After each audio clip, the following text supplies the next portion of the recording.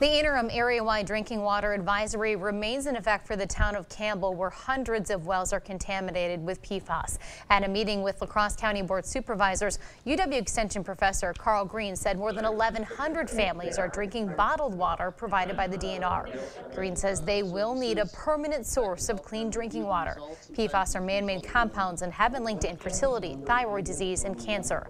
The city of La Crosse and DNR are working to determine all the sources of contamination. Green says the USGS is also working on a nationwide study of tap water that will include data from the town of Campbell.